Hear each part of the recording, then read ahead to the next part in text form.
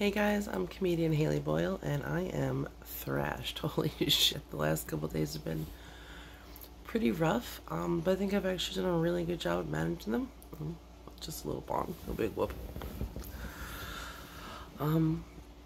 As rough as they were for me, the baby definitely had minimal impact. I definitely lost my temper a couple of times, but nothing crazy. We had a lot of fun.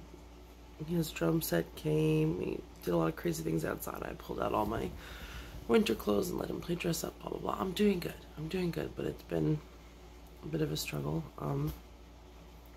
As evidenced by the fact that I did text my big ex tonight, although it's not what you think. I wasn't like, oh, hey, what's up? Come quarantine with us. It's just that the last few days, what I've been thinking about a lot is, well, me, as always. I'm sorry, I'm so fucking tired. Holy shit. But I just, there's no breaks now at all. He's not going to daycare or anything like that, so it's just 24/7 mom time around the clock. Any hoodle. I texted him because I've been thinking about him, and not like I want to get back together with him thinking about him. But I mean, there'll always be that part of me that's like, I wish he would just like change into the person that I need him to be so I could be with him. But thinking about when we had like a blizzard and how terrible he was at getting groceries for being snowed in, and like how much he wasn't worried about it and didn't want to repair, and like how he used to sometimes need his inhaler, like when we were doing it and stuff. Anyhow, and I just needed to know he was alright, and he's fine. He's not changed a bit. He's mad at me. He's mad at me for because he watches these, of course. I think that's like all 25 of my viewers are probably guys I used to sleep with. I don't think anybody else is watching these, but whatever, it helps me, so screw it. Anyway, he wants me to have some corrections, but before I go over the corrections or the full disclosure, I want to talk about why it ended up being a healthy thing for me, even though it was a little rocky, a little unpleasant. It wasn't like it would have been before. I wasn't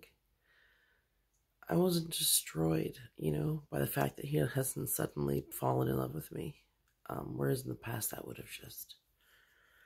I would not be functional right now. This is all from the bong. I haven't even been crying or anything, so it was pretty cool.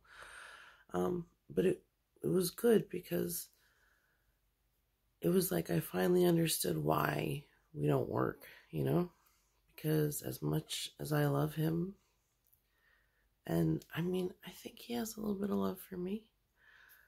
He doesn't have a lot of bit of love for me. He doesn't have love for all of me, He loves fun Haley and stage Haley, and naked Haley. But, not this Haley, not not feelings Haley, not crying Haley, not crisis Haley, definitely not panic attack Haley. Yeah, and I definitely deserve someone that appreciates the whole of me, not just parts of me, because that's sort of like what was the big issue in our relationship, besides just not wanting similar things at all, was he'd always be like mad and tough love me when I'd be having issues, and he'd be like having an episode or whatever, but he wouldn't say that until like way later. He would just disappear, which my main issue is abandonment. But he wants me to tell you guys that I got him fired from a job that he really, really liked.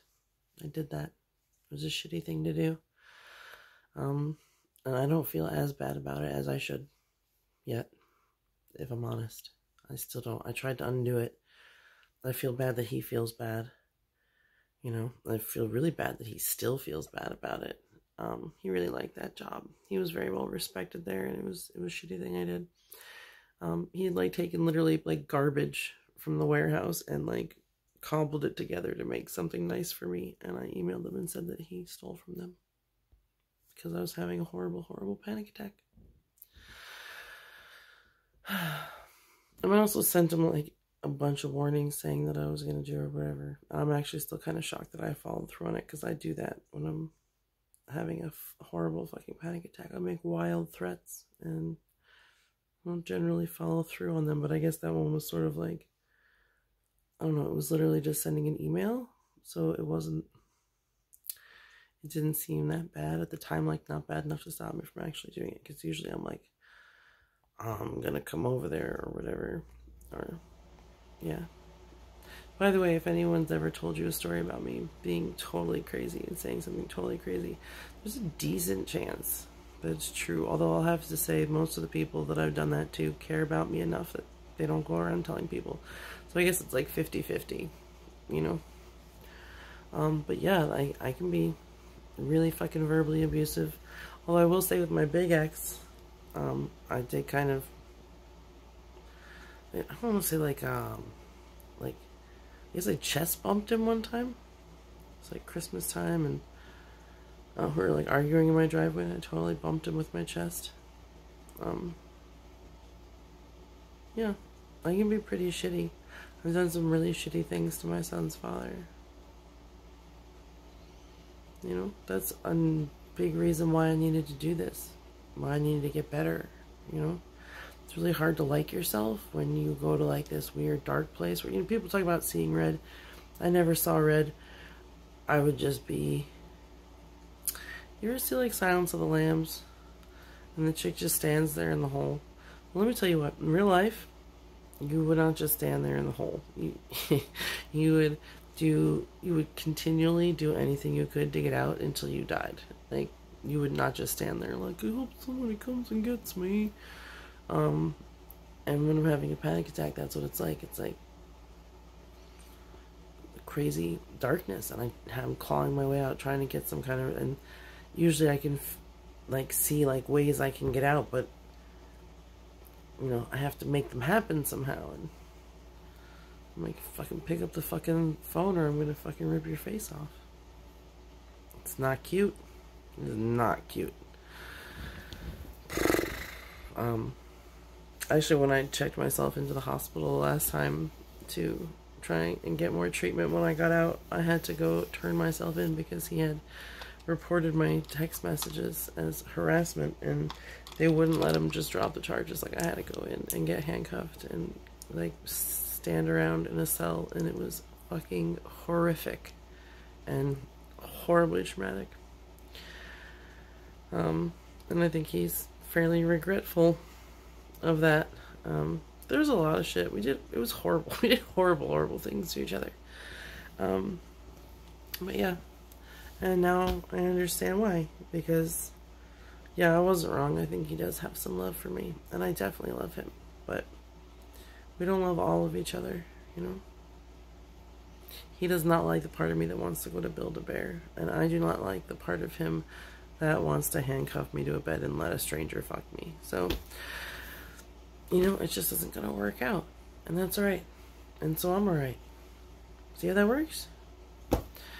Just have to actually deal with it. Actually be honest with yourself. And he's right. And I'm glad that he was like, hey, you should say that you're fucked up. And it's true. I'm fucked up. I haven't done it in a while, though. I've been super good. Oh, that was the other thing I wanted to say. This is getting really long. I've been doing really well for a while now, actually. And not... Like, even the last dude I, like, went off on, I didn't go, my hair looks so weird because, like, the blue is coming out. It's a little bit blue still. I didn't go a whole hog, you know. I didn't really flip the fuck out on him. What is that? Am I getting fucking eczema now on top of everything else? Fucking apocalypse, man. And I've also been really good about, like, not fucking around, like, just walking away. You know, the last couple guys that I talked to, you know, I did the Maya Angelou method this time when they showed me who they were. Instead of, like, forcing them to take, like, 60 more chances, like, do better. I was just like, no, I'm not doing this. This is dumb. One, I was even like, he was like, can we just talk? And I was like, you know what? No, I don't want to talk to you anymore. I'm done with this. You're a bad risk. One dude definitely was just trying to get nudes. I'm like, you're not a good liar, dude. But yeah, you know, I'm eating jelly beans. I'm doing okay. I'm fucking eczema. I need a shower. I need some sleep. seriously going to do a DBT video tomorrow. I have like 4 rescue methods I want to go over with you guys. It's going to be super fun, I swear.